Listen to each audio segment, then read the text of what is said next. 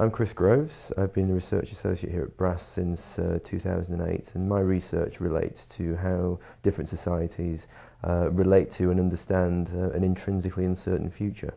Across different cultures and throughout history, how societies understand their own futures has varied considerably. We could compare, for instance, traditional societies that see the future as a gift of gods and goddesses, and see it as something to be propitiated and prepared for in that way.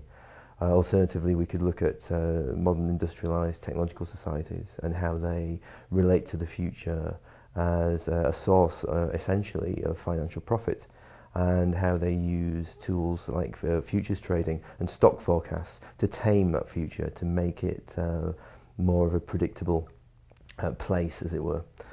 And I'm interested in looking at how these kind of assumptions about the future, these deep assumptions, also bring with them a kind of sort of differences in ethical viewpoints with regard to the future.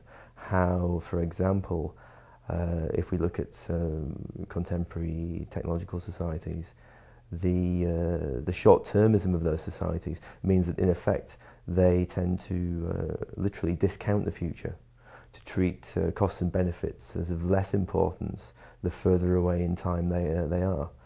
And this kind of attitude to the future is demonstrably at odds with any kind of urge to make the transition to a sustainable society.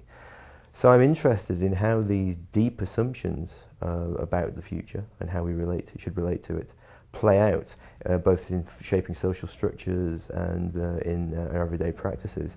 And I'm interested in investigating how far these kind of assumptions act as obstacles to a transition to sustainability, or in some cases as enablers for that transition. And I'm also keen to try and assess how far these assumptions need to be changed and shifted in order to make sustainability more feasible.